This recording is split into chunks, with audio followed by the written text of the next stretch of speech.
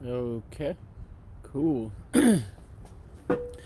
So this is our first time kind of going live with AkuShaper here.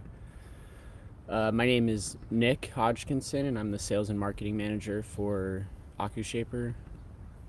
We're based out of Hawaii, and I'm located here in San Diego. Give a quick little, hopefully kind of quick tutorial on I'm going to work on a board today for a customer um, who wants to replicate a twin fin foam board. I just need to grab a couple tools here. I wanted to kind of start it from scratch so everyone could see kind of how I walk through the steps, how I find everything, and you know, get the whole process started. So I'm gonna do a couple things here. Here's the board itself. It's in the trash because I was working on this yesterday. But so this is the board that we're looking to kind of mimic in the software. There's a few ways to do this, and I'm gonna walk through kind of how I would do this for this customer. So he sent me a file over. Let me just find it real quick. It's this untitled one. Okay, so I'm gonna go ahead and open the software and I'm gonna search for it in there. I'm using a MacBook Pro. So if you're using a Windows system, it may differ a bit, but generally speaking, with the MacBook, I'm gonna go hit that Open OS X native option. Let me do it one more time. So for the MacBooks, you're gonna wanna use this option there. I've got all my files saved here. I'm just gonna go find the one that he sent me. So this is the file he sent me, and let me just pull this up for reference. So it looks pretty good. You know, I think that it's pulled in a little too far up here in the front and then maybe not quite enough in the back. And I don't have a rocker profile on this, but generally, from my understanding, these are a bit flatter board. Maybe like 2 to 3 inches rocker in the nose and 2 or less in the tail. You know, that could vary by which board you're, you know, kind of trying to replicate. So anyways, let me just jump back into working with this file in the software. I'm on version 2.30. Slices look pretty good, nice and burly, kind of how that board is if you've ever felt a foamy under your hand. And then in the top and bottom preview, the customer, this is the file he was working on. There's quite a few points in here. He was trying to get this eccentric rocker in the nose, but I think that was just the picture not looking right. So obviously, looking at this original file from him in a couple angles, you can see that this probably isn't going to work too well. So what I'm going to do, instead of manipulating this file, because he's got too many points in the outline, as well as this whole rocker setup is looking kind of funky. So back to my original picture. Let me just pull that down real quick. This guy. Oops. Sorry. Okay. So let's try to just kind of start this from scratch and do this as quickly as possible. So I'm just going to start a new board. If you're in 2.30, we have all these different options here. I'm going to go with a fish design. You could maybe try to do like an egg or a fun board just because it's got a lot of width and stuff. But I think a fish is going to be probably most appropriate. So I went ahead and pulled that out. And then I'm going to image this board. I know that file worked okay. So again, to image, you know, I'm going to image board, outline, and then I'm going to go find that picture real quick, just for my own reference. So there it is. Okay, and then you see here, hold T, hold N. So I'm holding T, clicking the tail, kind of lines it. Holding N, clicking the nose, kind of lines it up there, so you can see how that works out. not super precise. It really, you need the right image. The image needs to be kind of perfect, so you may have to manipulate it a bit. This one came out pretty close, so I'm pretty stoked. And as you can see, I'm kind of just rolling this rail to mimic where we're at on this board, and that's looking pretty sweet to me. I mean, obviously I didn't pull it all the way out, but that's because the image isn't, perfect. But you can see I've got just about the right amount of tail width in here. So it looks good. The nose came out nice and round. We got like that, base kind of contour line in the bottom. So it's looking pretty good. And I'm glad I started this board from scratch. Just because that last one was a bit difficult. Now what we need to do from here, we're probably about a third of the way done. We need to pull up the dimensions of that board that he had originally. So I just remember what it was, and it was 5'9". So I'm just gonna go in here, 5'9". I'm using the feet in decimals. I can change that. The width was 22 1/4, or 22 1/4, and then the thickness was actually 3 7/16, but I'm just gonna go 3 1/2 because that's pretty massive.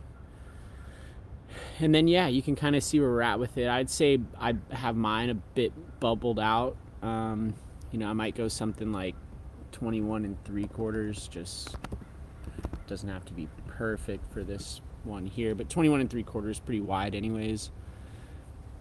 So my outline's looking pretty good. I'm feeling pretty confident about that. Just some of these arrow keys here, but anywho, let's just keep pushing forward. Now for this board, I don't think it has quite this much V in the tail. As you look at these slices here, they blend into each other. If you hold down the space bar and the shift key and just slide through the board, you can see how the slices blend together, to give you a continuous outline. But as I was stating, I don't think that this board has quite that much V in the tail, so I'm just going to go ahead and delete this slice entirely from there, which basically, holding that shift key down again, this is the tail. It's got, it does have slight V at the moment, but we'll keep that for now. Sorry, I just want to check in. Okay, cool. And then just kind of moving through the design here. For a foamy, I mean, if you look back at the original picture that we were working with, it'd be nice if I had a side profile of the board. But just from my own essay, I kind of, I'm just going to shoot this straight, from what I know. So what I'm going to do here is, I think in the nose, generally speaking, we're at 4 1/4, a little over 4 1/4. So we're going to want to drop that down. It doesn't have quite that much nose rocker. So I'm going to use the end rocker tool here. This will pull the top and the bottom down at the same time. And I'll just get it to kind of where I feel comfortable with it. That's 3 3/4. It's feeling pretty good because I know I'm going to pull this nose down. And I'm going to do the same thing to the tail. I'm just going to... Actually, no, I'm not going to pull that down just because, as you can see here, it starts to like warp that tail too much. But for that, I'll just use the back button, get me back to the original where I was at. So it's 2 inches in the tail. Right now, it is 1 1/4 inch thick, so it's pretty thick in the tail. I might just pull it out just a little because he's replicating a foamy. And I'll just slide into my bottom tab to do that. So I'm just gonna a couple clicks, make it. That's 1.5 inches. That's pretty thick. So keep it there. Same thing with the nose. Normally these foamies have a big bubbled out nose. So I'm just gonna kind of play with that, make it 1 inch thick in the nose. It's actually they're a bit thicker than that anyways. I'm gonna go back to the top just because watch me do this spot check button. It pulls all the tabs. So my thinking is here in the nose, it's got this kick like a normal shortboard, but on these foamies it doesn't have that. So I'm gonna just pull that kick out by grabbing this yellow node here, just kind of pulling that flat. Spot check it again. So that's looking pretty solid, pretty mean. He'll be able to kind of curve that nose out, that sharp nose, as he shapes it in.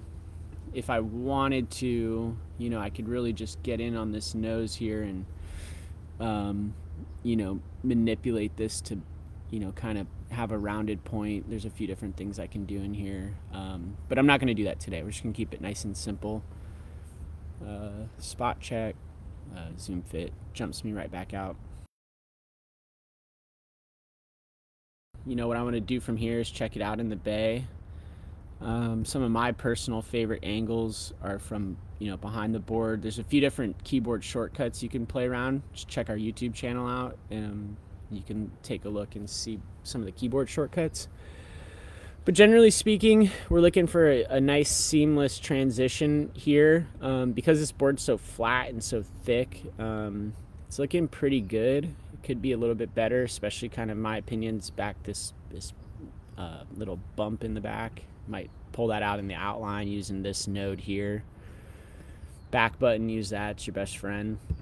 But for now, I'm feeling pretty good about that. It looks okay.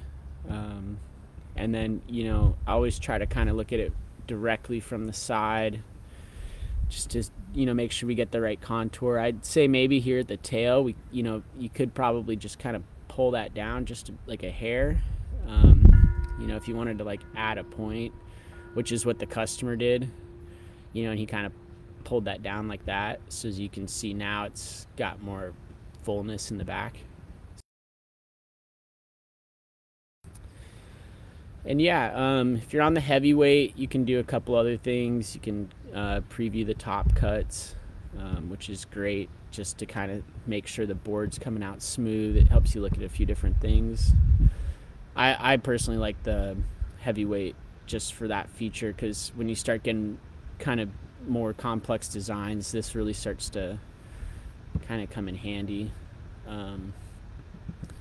So anyways, some of the just different you know, views help you look at it, make sure it's nice and smooth.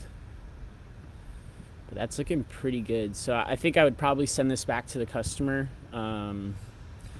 You know, if you're on the Pro, you can get in here and I mean the heavyweight, and, you know, really kind of figure out the boards. It's nice because when you get the board blanks and you have this fit the board in blank feature, you can see how well your designs and your rockers are because they match, you know, the professional blanks.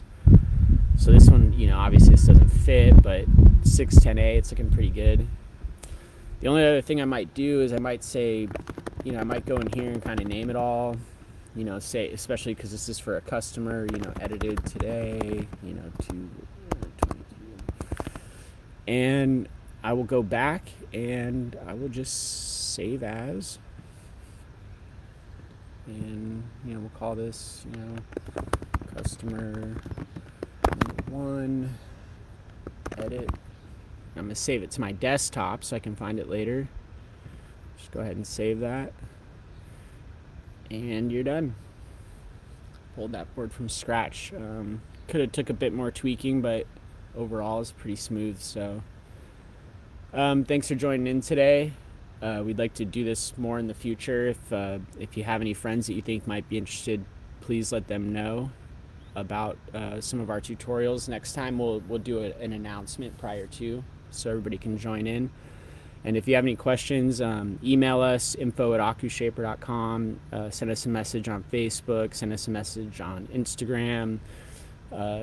Check out our YouTube channel. Like I said, we've got the foundational 15.